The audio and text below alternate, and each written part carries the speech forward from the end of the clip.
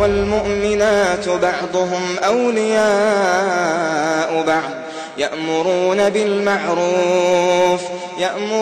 بالمعروف وينهون عن المنكر ويقيمون الصلاة ويؤتون الزكاة ويطيعون الله ورسوله ওয়ালাইকুম আসসালাম ওয়া রাহমাতুল্লাহ। আলহামদুলিল্লাহি ওয়াহদাহু ওয়াসসালাতু ওয়াসসালামু আলা মান লা নাবিয়্যা বা'দা, আম্মা বা'দ। মাইনুল ইসলাম ভাই ইন্ডিয়া থেকে জানতে চেয়েছেন যে আল্লাহ রাসূল তো বলেছেন কিয়ামতের পূর্বে অসংখ্য দলে মতাদর্শনে মানুষ বিভক্ত হবে।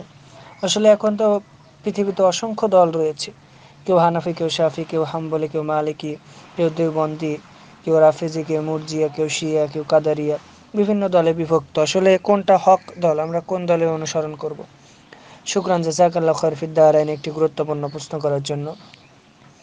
আল্লাহ রাসূল সাল্লাল্লাহু আলাইহি সাল্লাম স্পষ্টভাবে তিরমিজির 2641 নং হাদিস, সিলসিলা সহিহার 1348, মুস্তাদরাক হাকিমের 444, মিশকাতের 171 নং হাদিসে বলছেন যে বনী ইসরাঈলের 72 দলে বিভক্ত হয়েছিল, আমার উম্মত 73 দলে বিভক্ত হবে। তবে একটি দল ব্যতীত সমস্ত দলই জাহান্নামে যাবে। তো সাহাবীরা জিজ্ঞেস করলে, ইয়া রাসূলুল্লাহ, সেটা কোন দল? আল্লাহ রাসূল বললেন, মা আনা আলাইহি ইয়াওমা ওয়া আসহাবি, আমিও আমার সাহাবীগণ আজকের দিনের উপর রয়েছে, এটাই হচ্ছে সেই দল।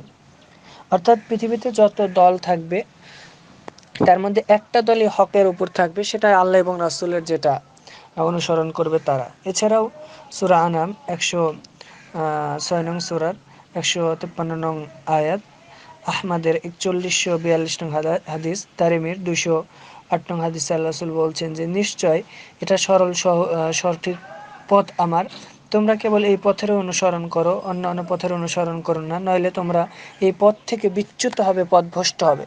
এছাড়া আল্লাহ রাসূল সাল্লাল্লাহু আলাইহি ওয়াসাল্লাম আবু দাউদের 4597 নং হাদিসে বলছেন যে আমার উম্মতের মধ্যে অচিরেই অসংখ্য ভ্রান্ত দলের আবির্ভাব হবে, যারা নিত্য নতুন বেদাত কোনো কার্যক্রম বা আমল করবে যেগুলো আমি করিনি।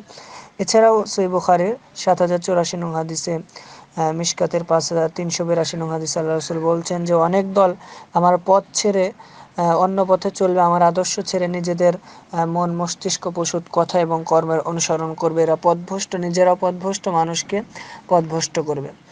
তো সম্মানিত দিনী ভাই, আল্লাহ রাসূল এখানে বললেন যে একটা দল হকের উপর থাকবে। তো এখন আমরা দ্বিধাদ্বন্দ্বে পড়ে যাই। আসলে মুসলিম সমাজে তো অসংখ্য দল রয়েছে, কেউ হানাফি, কেউ শাফি, কেউ হাম্বলি, কেউ মালিকি, কেউ সালাফি, কেউ আহলে হাদিস, কেউ শিয়া, মুরজিয়া, কাদারিয়া, রাফিজি, মুতাজিলা, জাহমিয়া, সুফিবাদ, পীরতন্ত্র, তরিকাবাদ, দেওবন্দি, ব্রেহলভী ইত্যাদি মতবাদ বা মতাদর্শে বিশ্বাসী। তাহলে এটা কোনটা সঠিক, আমরা কোনটা ছেড়ে কোনটা মারবো? সবাই তো নিজেকে হক বলে, তাহলে হক বাতিলের মানদণ্ড কি? আসলে ভাইজান, যে নামেই থাকুক না কেন, আমরা অনেকে মনে করি আসল তো 73 দলের কথা বলেছে, আমরা যদি বাংলাদেশ বা ভারতের প্রেক্ষাপটে আসি তাহলে তো এখানে শত শত দেশ দেখবো, তাহলে আল্লাহ রাসূল ভুল বলেছেন? জি না, আল্লাহ রাসূল মূলত এখানে 73 দ্বারা আধিক্য বুঝাচ্ছেন, যে অধিক দলে যে বিভক্ত হবে সেটাই আল্লাহ রাসূল বুঝিয়েছেন।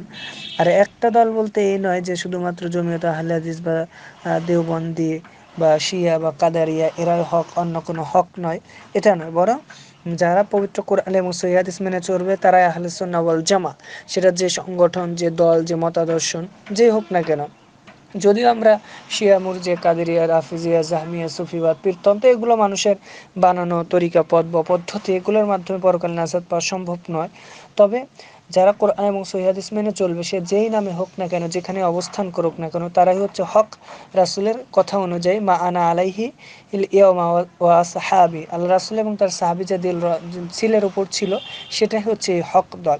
পিতায় আমার জীবনের সর্বক্ষেত্রে কোরআন এবং সহিহ সুন্নাহর মর্মমূলে একত্রিত হতে হবে এবং এগুলো মেনে চলতে হবে, তবে আমরা পরকালে নাজাত পাবো।